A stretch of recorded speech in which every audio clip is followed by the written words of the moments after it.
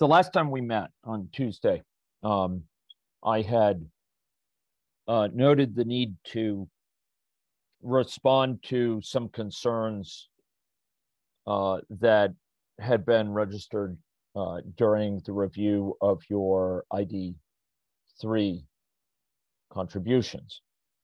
And I indeed addressed several of those types of concerns last time, particularly with my comments on peer reviews, and some in a few other areas as well.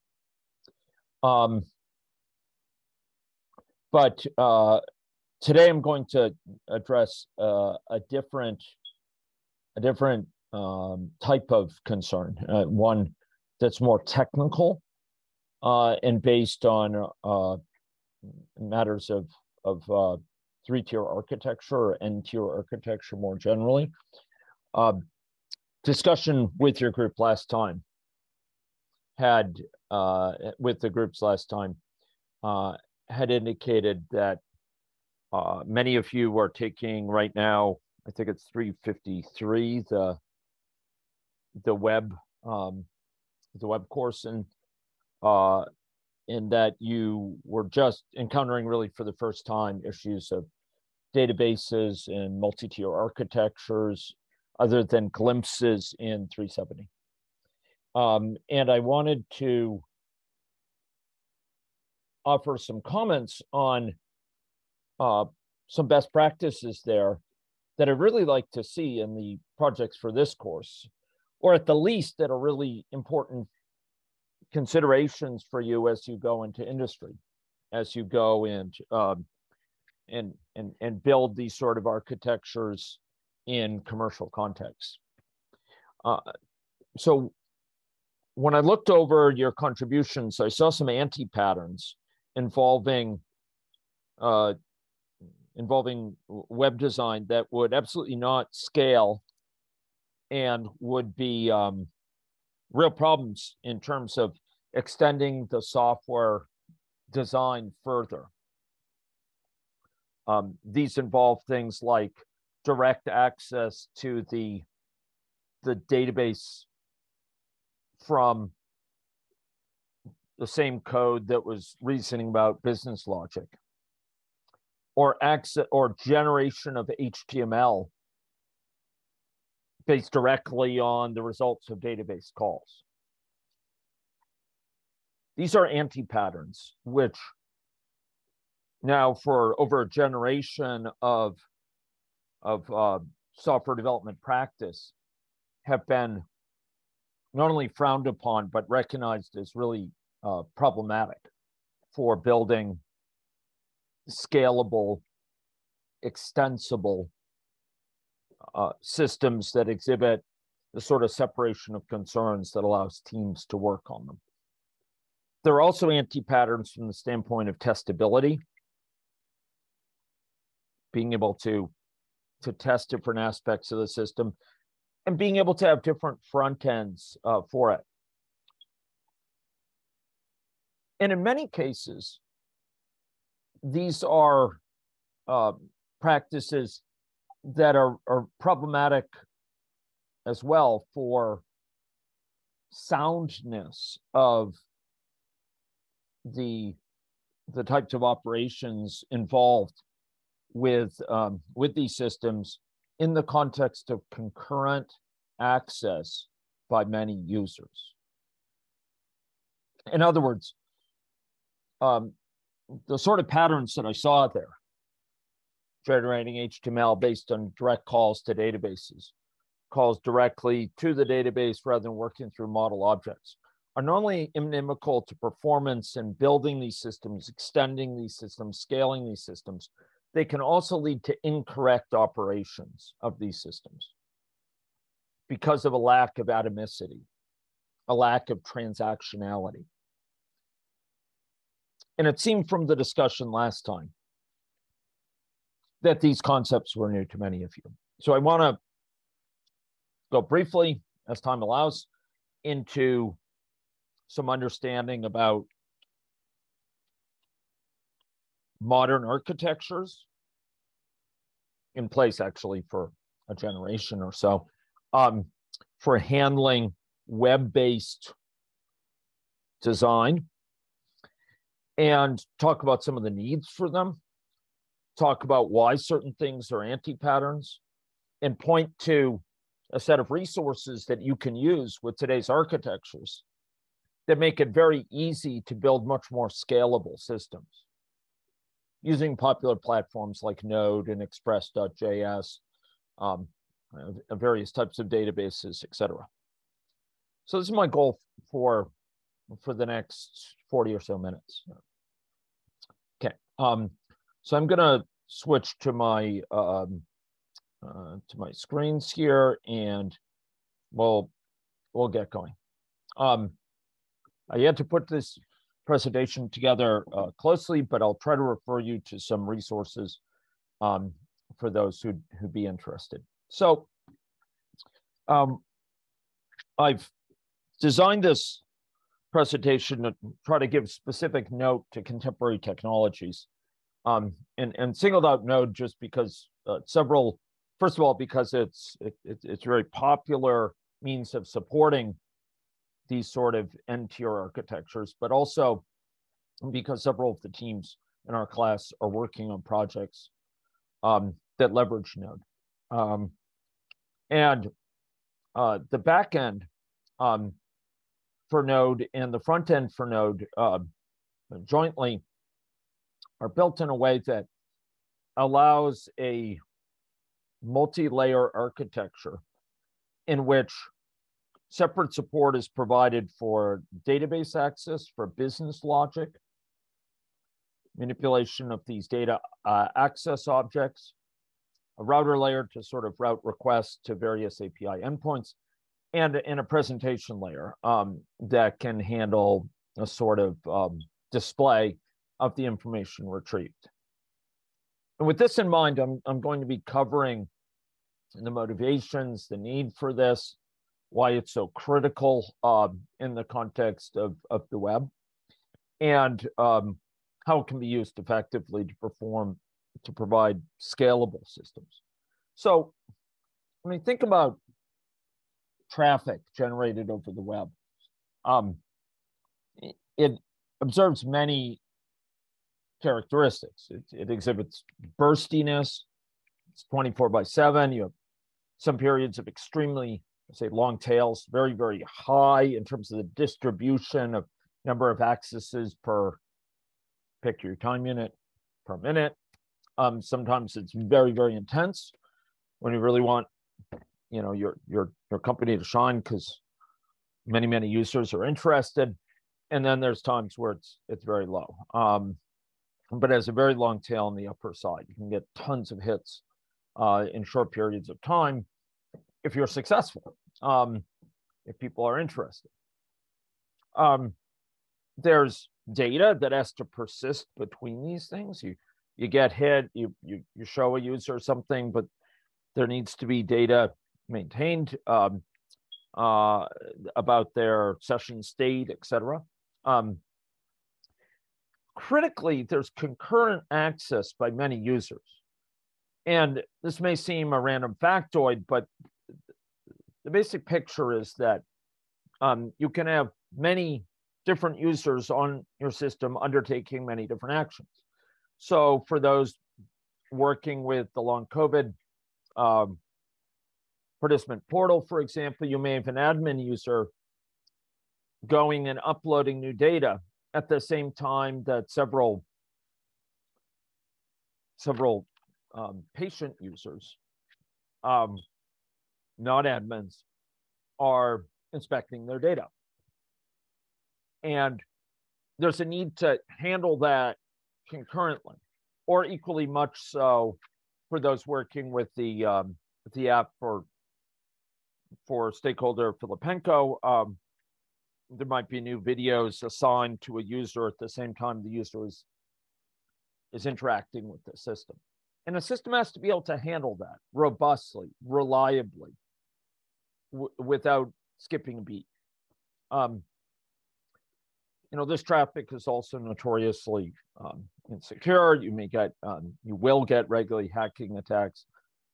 And there can be significant latency associated with response to it. And it's a connectionless protocol. It's a protocol which there's no, consistent, there's no persistent connection. When I go hit a browser with a browser, a website, and it connects, normally there's not a persistent connection maintained. And the connection may, I may not do anything more on the site, and after a while the session will time out, but there's actually no bits being sent back and forth between me and the site for most contexts we deal with. There's a risk that certain actions may take place multiple times without realizing it. Now, in this context, there's a set of needs that come up with respect to software architecture. One is a need to separate out for the sake of testing, for the sake of dividing up the development work, for the sake, it turns out, of scalability, for the sake of extensibility, separation of concerns of different layers of the system. And most fundamentally, and from earliest on, it was between user interfaces, the sphere of web design, et cetera, and for the design of the web apps, with business logic, the kind of logic of the application that governs its rules, who's allowed to do what, under what conditions, what do actions mean, that captures sort of the basic semantics, the basic logic of the situation. And then data storage. And the idea was, you should be able to have multiple front ends, maybe a web-based interface, maybe smartphone-based systems that might access the same business logic, work through the same business logic and the same data storage. This layer, the web design layer, updates much more frequently than these later two layers, and you want to decouple that. You might want to test this layer, for example, without going through the web UI, et cetera. It needed to be adaptable, quickly updated to handle new volumes of traffic, for example, fault tolerant. So if it fails gracefully in a way that doesn't incorrectly charge a user for a product that's not shipped, for example. And these days, there's a lot of interest, need, importance attached to data-rich interaction. We're dealing with large volumes of data, and we want to be able to support that within our systems. You also need high availability, so it's available 24/7 with minimal downtime. And critically, and it seemed that this was not a concept that many here were really familiar with, you want it to be transactional. You want it to be atomic, consistent, and to have independent updates and be durable, so-called ACID properties that are the hallmark of safe database operation, safe and provably correct database operation, when you have many actions at once.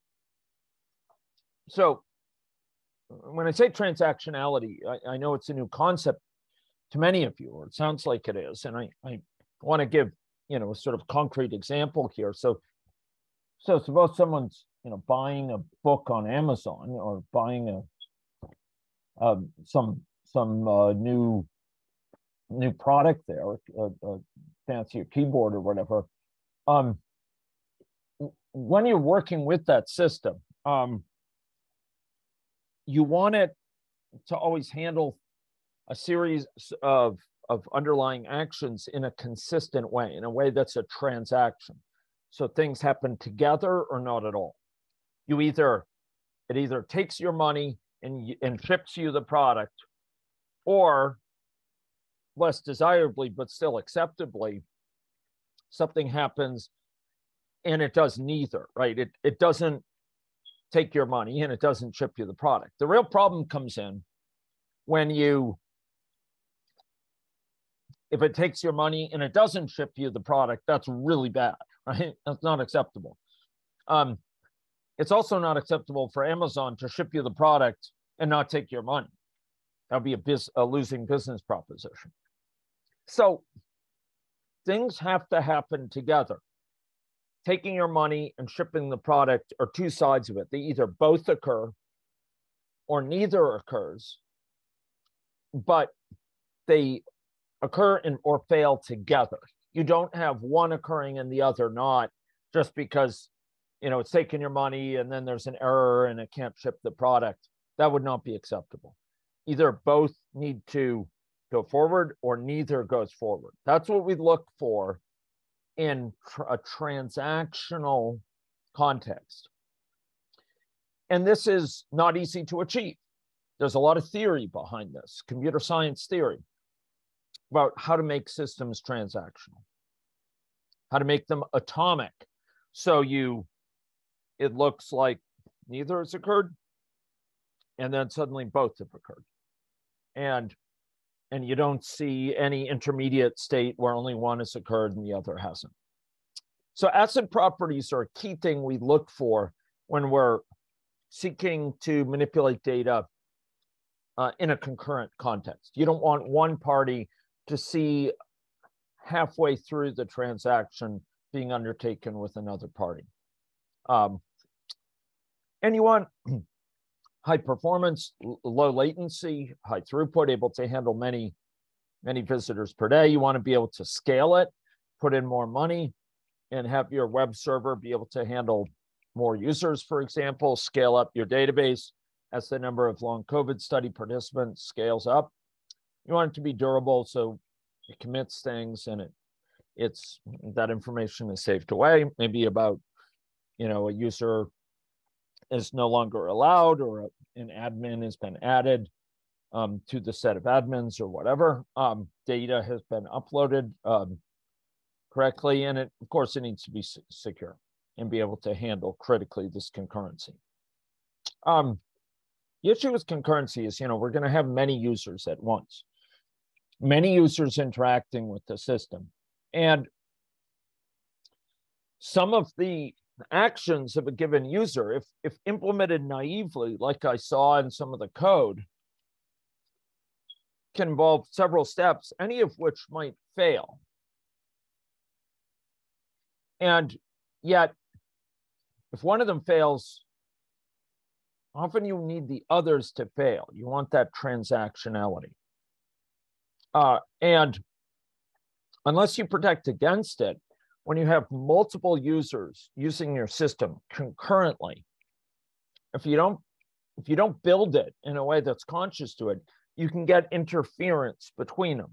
And going back to the Amazon example, you could have two users at Amazon at about the same time going to order the same product. Only one of it is left, and both claim it before it's recorded as gone. You only want one to be able to claim it, and the money to be taken from that one and not from the other. You don't want to take the money of both and only one can claim it and the other one's left, in bad situation. You want one to both have their money taken and get the product, and the other to have the money not taken and they can't get the product. And the risk is, if you don't design it for that, you may get both charged and only one gets it.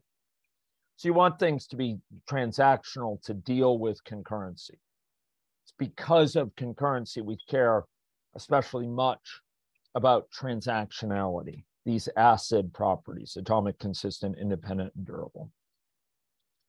And I don't know the degree to which this is handled in 353, because it's one semester course for an awful lot of material.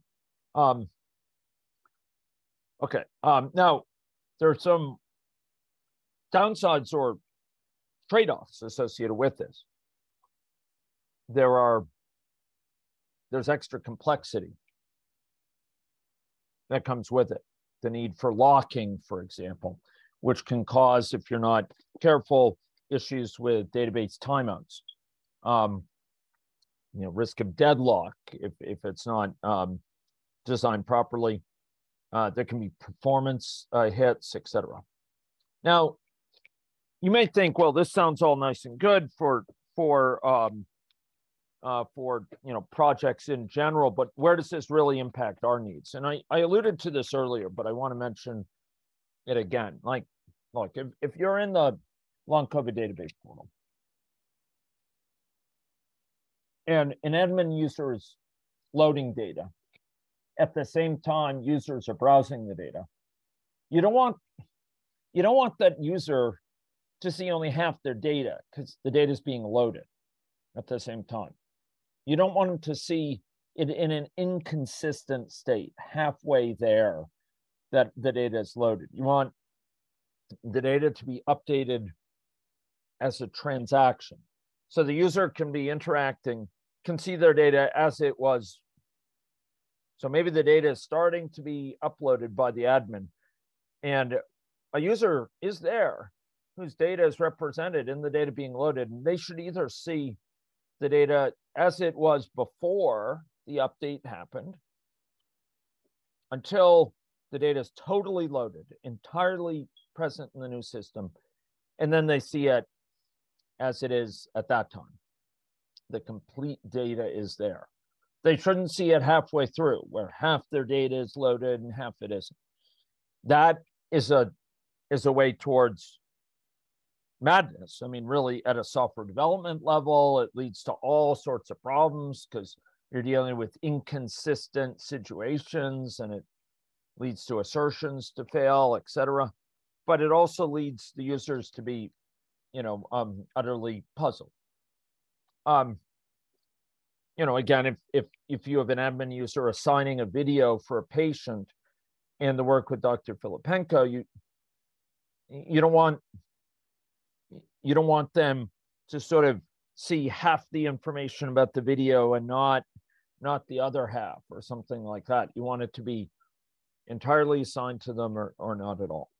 So these issues come up when you get concurrency. You get several users whose tasks can interact. Maybe it's, I want to buy the same product as you do, though you interact in that sense, only one of us can get it, or I'm uploading data which affects what you see, and you want it to be transactional. Okay, so there's a big need. The web is a complicated place to build for. It has special types of technologies we use to work for it, and because of that, we have all these kind of common needs in building up systems, particularly those to make sure it's sound, that it's correct, what's seen, and that we won't get these weird halfway states that cause havoc with our code correctness. We need transactioning, and it comes up in your project. So how have generations of software developers risen to this challenge? Well, they've risen through this long-standing commitment to building systems that rise to this challenge. And one of the most important components of that is this idea of a three-tier, or in general, N-tier architecture, where N is a variable indicating it's greater than 3. Multi-tier architecture. Now, the term is often misunderstood because sometimes people think of it as, or mistakenly think of it as, kind of a matter of where the hardware lives, but not necessarily so. The issue is that there are logical layers of the system, like this you see for Node.js. Okay, there's logical layers that exhibit a separation of concerns. We'll come back to that point. And that separation of concerns and this decomposition here allows us to address the scalability, concurrency, transactionality, and other challenges that I spoke about earlier. Now, it may not be obvious. Why does layering help? Well, it turns out it does, but we'll get there. Let's talk about these layers. The major layers are a presentation or front end. That's this. Now, critically, you may again have multiple of these, right? There may be one for iPhone, one for Android, one for web-based clients. And by having this as a separate layer from these lower layers, you can allow that decomposition, right? It's not all one big hairball. It's not a one monolithic thing. You can have different presentation instantiations for different supporting things. They all use these lower tiers. So you get this kind of ability to mix and match. Now in Node.js, there's this router layer, which kind of routes HTTP requests to these different API endpoints. That's not that significant, but it's in a conceptual level, but it's an important part of Node.js. So I include it here. What's most important compared to that is this layer that has to do with business logic, service layer, it's commonly called these days. In earlier times, we'd often call it the model layer or domain layer. And here you're dealing with kind of the logic of the situation, of the application. So you've got kind of the rules of the road, the rules of the game here for what things mean, what needs to happen with what, how you handle different requests. And that's separated out from the presentation of it. And it's separated out critically from the data side. It's not coupled directly to the database. No. It's not making direct calls to the database. It operates through models. And these models in Node.js are handled with data access objects. But they kind of abstract away how the database is being hit. And importantly, this business logic can maintain these larger amounts of data that it can manipulate without going to the database every time. So it will read in chunks of information into objects, for example, these data access objects, and then use them rather than going directly to the database with multiple hits, which is like the kiss of death for performance. Hitting the database every time you need information. No. You read things in, and you have a bunch of information that you squirrel away in these models. And these models you can interact with without needing to hit the database again and again and again. And then there's this data access layer, which handles databases and data storage. Okay. This has evolved over the years. This is an earlier rendition from, gosh, almost 20 years ago, where you have multiple clients. I updated this actually for mobile application at an earlier technology. And you have sort of a server farm to handle the middle layer, this business logic layer, and resources handled for the data access layer. But this general pattern of multi-tier architectures that allow this decomposition is absolutely central to the to this need to deliver effectively.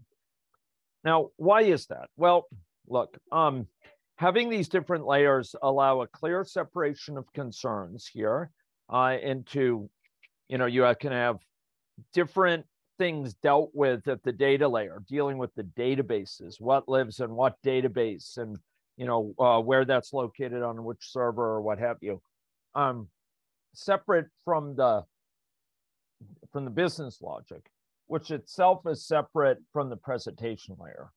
So as we said, we can have different people work on each of them, different technologies on each of them. You can have different mixing and matching, as we said, different UIs, for example. And you can have independent updates of these layers. So, often the presentation layer, it's more fickle, right? It updates more frequently. And This decoupling allows that evolution to occur much more frequently than you need to touch the business logic, which is kind of more basic to your application. It's more conserved. It sticks around for a lot longer without changes. And then similarly, there's a data access layer, which might change as you evolve your backend data storage. You can scale independently for each layer. You can have multiple web servers to handle the presentation layer, multiple middleware machines to handle this, and you can have multiple databases if you want, multiple database instances for like a distributed database to capture more performant instantiations of this. And that's really effective. You can also mock out some of these layers. So for example, when you're testing the business logic, you don't have to test it with the database, right? You could mock out this layer. And you don't have to test it with the presentation. You could have code directly programmatically test the service layer, okay? And that direct testing doesn't have to work through a UI. And so it can be much more performant, and it's much easier to write. It doesn't break when you change the presentation. It's not like Selenium or other types of tests, which are coupled at some level to the presentation. Instead, you can write it to hit against this database layer, against the service layer directly. So you can more easily test in using mock out these different components. Testability is really enhanced by these sort of the separation of concerns. Now, this architecture comes with a set of kind of no-nos and problems that have been proven disastrous for it or bad for it, and it varies. But sort of a recognition of what it takes to build a system that scales of this sort, a system that's solid. And there's a lot of kind of aesthetics that come out of this. Like one of the real anti-patterns is mixing together the user interface and the business logic in a single place, in the same layer. Yeah, I appreciate it. Mixing together the user interface and business logic in a single area of the code base. This can require too many connections if you have a UI layer that calls directly to the database, for example. You could have, if you have hundreds of clients or thousands of clients, people accessing your site, it can try to open these connections directly to the database and end up not being able to succeed because it's run out of connections to database. Database connections are really expensive to create. To create a database connection can take quite a bit of resources. And if you have 1,000 people accessing your site at once, it may run out of these connections, in which case, they get an error on the site. If you have this direct calling off of the UI here to the data, to the data side, and to the database of the sort that I saw in some of the code. If you have, it also brings up a need to be very careful about how you design your business logic so it doesn't hit the database too much. One thing I saw, which really concerned me in the code, was fine-grained data access calls, like calling off to get information for each little thing that you need about the user, instead of just reading in a bunch of information, a batch of information, and storing it. And This is a particular problem because going to the database and going on a round trip is expensive. So you want to instead get this data loaded into these model objects and manipulate it there. And in the business logic layer, you're not hitting the database all the time. You've got enough information that you can carry around about the data that you don't have to go tons and tons of time to the database. You want to be careful about not keeping too many connections, and there's some other aesthetics we don't have time to fully cover. I've covered some of the basic ones here. Now,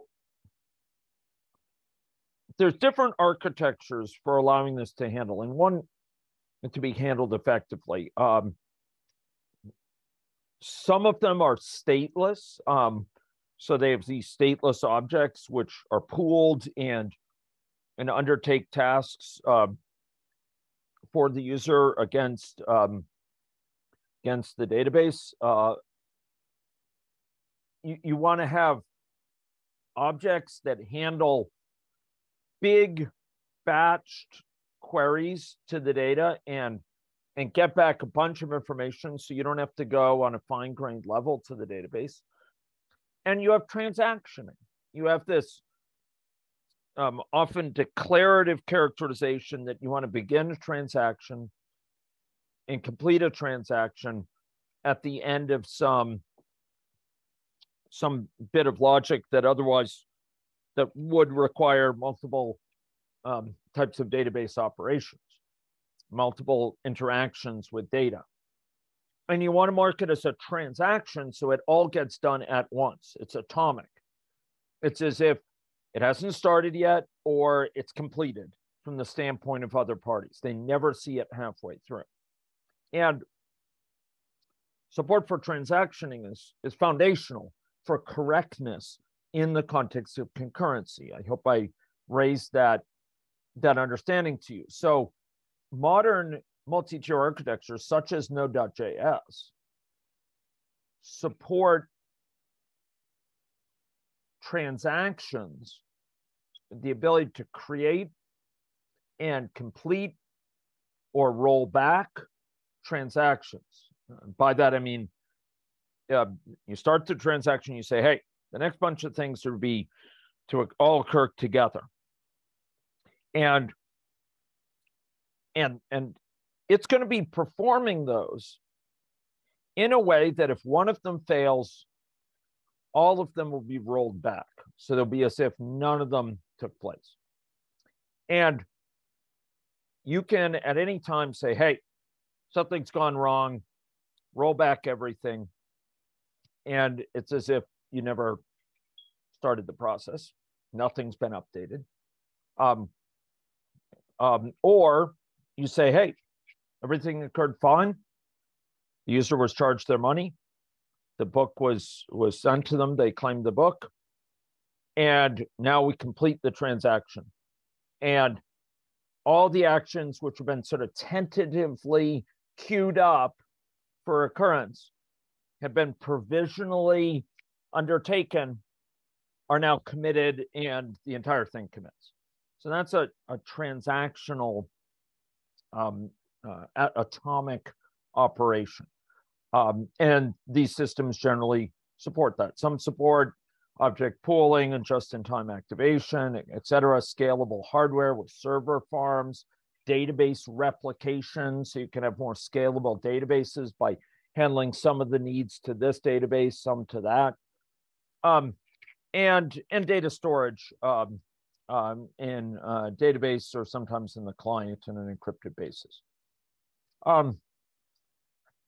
I think I'm gonna leave that. I think I'll go light also on this side, but a common pattern that was prominent in some technologies like Microsoft's technology for ASP.NET, et cetera, is the use of stateless middleware, where basically you have You avoid creating stateful objects, and instead you have client state there, and you have the support for a connectionless protocol by a combination of storing data in the database and on the client. And you have pooling of objects. So you have a small number of objects that are fairly small that can handle interactions with the database, and you never give out more things than you can support in database calls. You have load balancing across different systems, and you have fault tolerance better supported as well through sort of failover mechanisms. And transactional support provided for the stateless middleware. A real important component of this is what I mentioned earlier with avoiding fine-grained calls to a database. So the idea is, look, when you need data from the database, rather than dividing it up into small calls like you might if you're thinking in a classic object-oriented way, get this property, get that separately. You read into a model that stores data locally, and you read that in at once. And then you interact with the model to ask, for example, about different properties of this user, or to get different subsets of the user data to be shown in a timeline. You don't hit the database, many times to get different subsets of that data or different aspects of the user, their username or their type of role that they're playing or whatever. You try to get as much as you can there so that you limit the amount of round tripping you have to do to the database. So while object-oriented design, we often have small methods and many classes, and you have complex calls that are made up out of calls to finer grained things, maybe setters and queries. You can't afford to do this because going to the database is just too expensive. So in Node.js, for example, on the business level, business logic layer, this sort of service layer, you have these model objects, the DAO, data access objects, which can be manipulated here and used, and which capture the data read in from the database and allow you to manipulate it without, again, going to the database on an ongoing basis. There's two issues here. One is long latency, like calling to get the data and getting it back. It's going to take a really long time by computational standards, a very, very long time to get that data, and the user will be waiting. There's also limits on throughput, how many people you can handle per day if you do this, because there's locking, database locks that can be taken out associated with this that prevent many people from making concurrent progress. So really what you want to do is manipulate these sort of larger sets of data and model objects and avoid many round trips. So some recommendations for this. So one is you really want to leverage these layers that frameworks make possible. Know your frameworks, understand their recommended layering. It's different for different frameworks, the details of it. But learn how to use it effectively. Learn what each layer kind of is supposed to do in terms of manipulating objects. So I showed Node.js here. It's not privileged, but this is what you would interact with Node and Express, for example. And those are jointly key components of many of these web frameworks. Those here may well have heard in 353 or other contexts about these various popular web stacks. Mean, MERN, for example, MEVN. So here we have, in many cases, it's Mongo, Express, Angular, and Node as technologies, or Mongo, Express, React, and Node, or instead of Angular or React, Vue and Node. These are various super popular stacks, and each of them will have a somewhat different decomposition. For example, with MongoDB, you have Mongoose that handles a lot of these models here used for interacting with the data in the business logic layer without going to the database and hitting. Respect and know your framework well. And if you have these layers available, you should be trying to make sure that your application accords with those. So that's one point here. A second point is, okay, I'm not sure where. Okay, where are my recommendations? Come on. Okay, yeah. Avoid front end or service layer calls that are going directly to the database. I mean, those are to be avoided like the plague. Do not make a call directly from the presentation layer to the data access layer. That is the kiss of death for scalability. It will not scale. In fact, it will cause an error when you get a lot of clients hitting this, because you'll exhaust the database connections and bad things will happen. Like the user will get an indication that their access has failed, that it's unable to complete their request. You do not want that. You want a scalable web app. And the scalable web apps are made possible by these technologies and these decomposition layers, and by things like pooling of database connections and pooling of objects here, et cetera, which these frameworks provide. Do not have service layer calls also directly to the database. Go through the model objects so that you manipulate the data retrieved from the database in batch through these model objects, rather than hammering the database directly with lots and lots of calls. It's not a matter of does it work. It can work, but it will only scale up so much, and then it won't work. It will only work to a certain point.